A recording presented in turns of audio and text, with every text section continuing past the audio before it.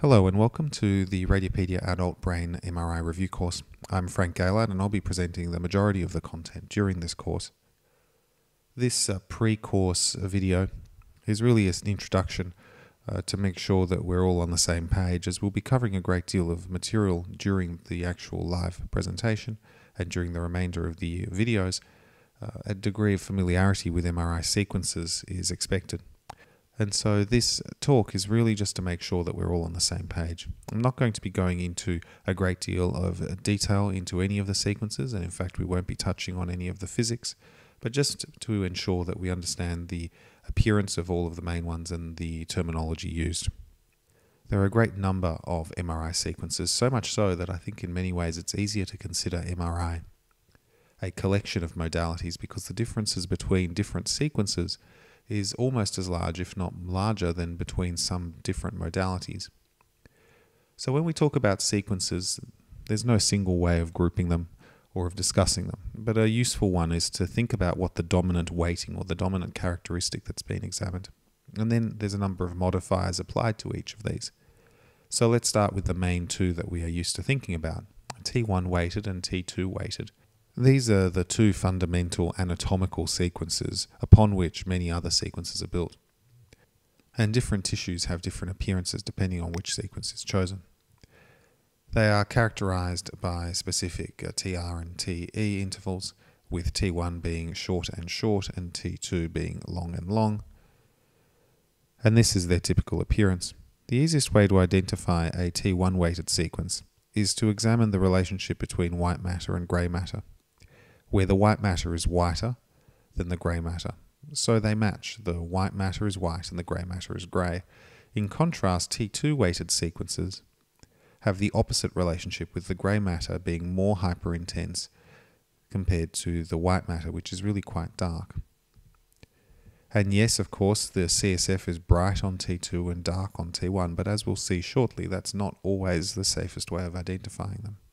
A number of substances are hyperintense on T1, with the ones most relevant to the brain being blood product, fat, some proteinaceous material, and contrast enhancement. Proton density is an intermediate sequence characterized by a long TR but a short TE, and has appearances that were very useful in the early era of MRI in examining white matter, making white matter lesions easier to identify than T2 or T1. The role of proton density has largely been superseded by FLAIR imaging or fluid attenuated inversion recovery, to the point that very rarely is proton density performed in modern day protocols. So essentially we can forget about proton density brain imaging as of being only of historical value. It's important to note, however, that proton density as a sequence is still alive and well in other parts of the body and is particularly useful in musculoskeletal.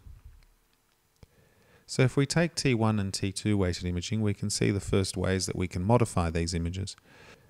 The first is to add gadolinium and then perform T1 weighted sequences. In this case, where we have a thalamic primary brain tumour with some hemorrhagic change, which has intrinsic high T1 signal, we can see that another component of it demonstrates contrast enhancement.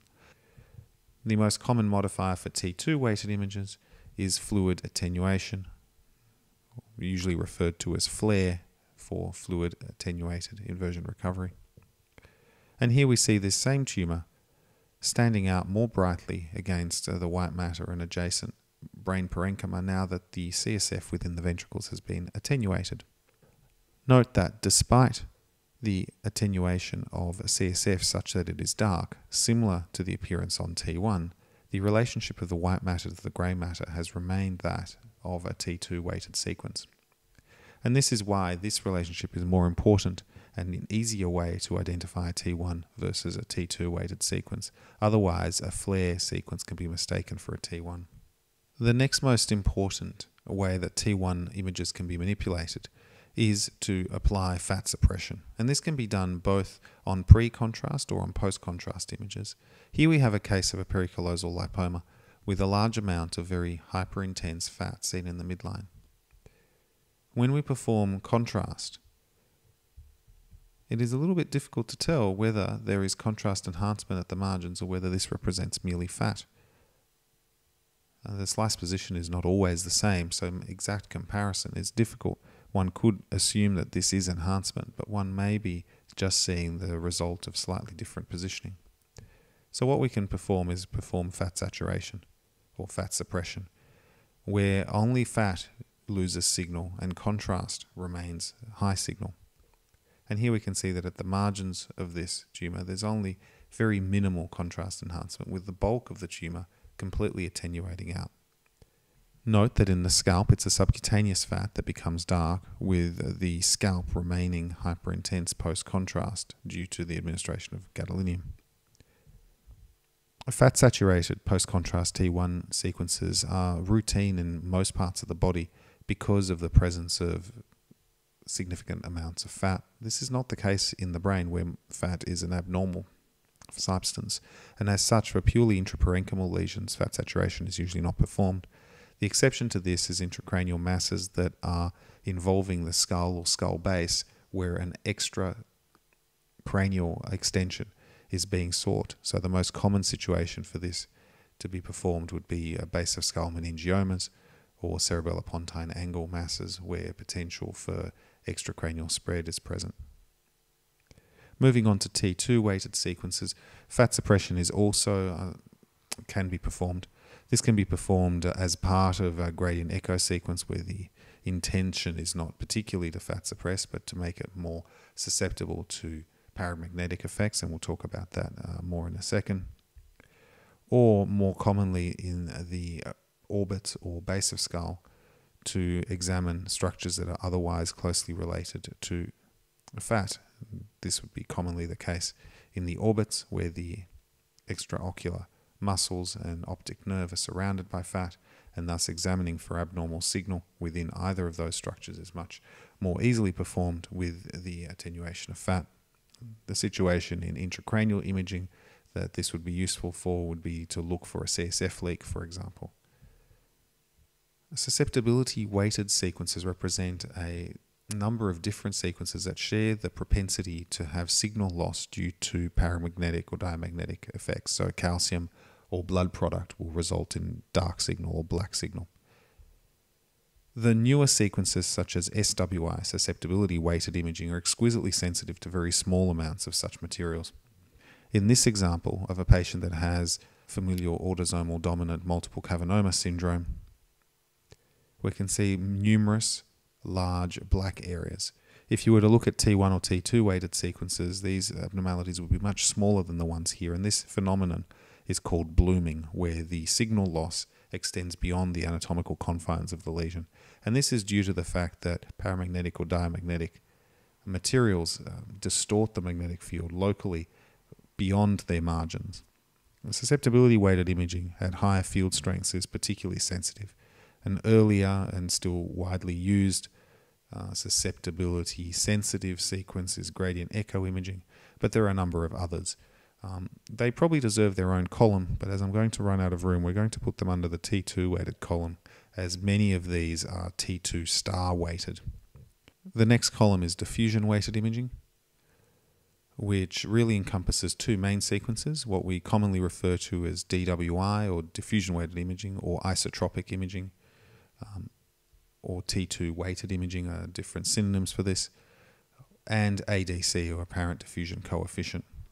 The DWI sequence is really quite a dirty sequence made up of both true diffusion information and T2 information, and examining the DWI on its own can lead you to erroneously interpret high signal as representing true abnormal restricted diffusion, when in fact what you're seeing is so-called T2 shine through. The underlying principles as to why T2 shine through exists and the exact relationship between DWI and ADC is well beyond this talk, but I will be creating a separate talk to just examine DWI because I think it's a very important and often misunderstood sequence. An extension of diffusion is diffusion tensor imaging, which allows tractography, whereby the fact that water molecules' motion is restricted along white matter tracks enables the tracking of white matter tracks from one part of the brain to the other. And here we can see white matter tracts crossing from one frontal lobe across the corpus callosum to the other frontal lobe, as well as extending posteriorly.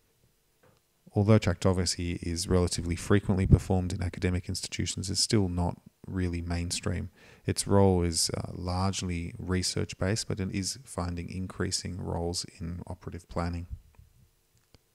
Moving on to our next column of types of sequences, we're moving to flow-sensitive sequences. And these encompass MR angiography, which is usually performed without intravenous contrast and relies on blood bringing with it signal. These can be shown just as a stack of very thin images, and because there is little background for the vessels to be localized against, it can be difficult to know exactly where one is on a single image. Thus, often these images are shown as MIPS in this case of a young patient with a vein of Galen malformation, and these can of course be surface shaded. MR venography can be performed similarly to MR angiography or also by other techniques such as phase contrast, and can be used to image dural venous sinuses and cerebral veins. Here we can see thrombosis or occlusion of the posterior part of the superior sagittal sinus. And the same principles as phase contrast venography can be employed to look at the pulsatile flow of CSF in the cisterns and the aqueduct as shown here. This can be particularly useful if aqueduct stenosis needs to be excluded or if hyperdynamic flow of normal pressure hydrocephalus needs to be evaluated. And on to the last column of miscellaneous sequences, which includes MR spectroscopy, performed very routinely as part of particularly brain tumour or mass workup. A functional MRI, where we can image specific parts of the brain being activated during motor or verbal or memory tasks. And lastly, MR perfusion, which has really become now routine in assessment of tumours and neurodegenerative conditions.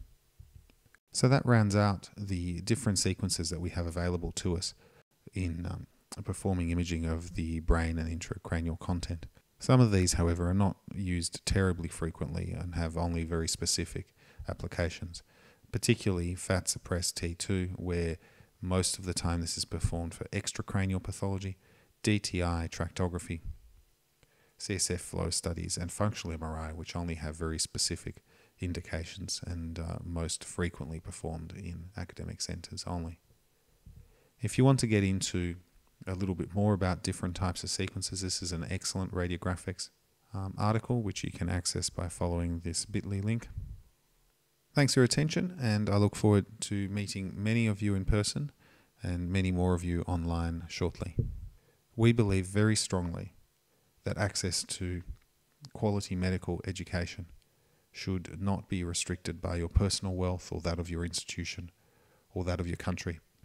And so that is the reason why we have created these courses and are making them available for free in 115 countries.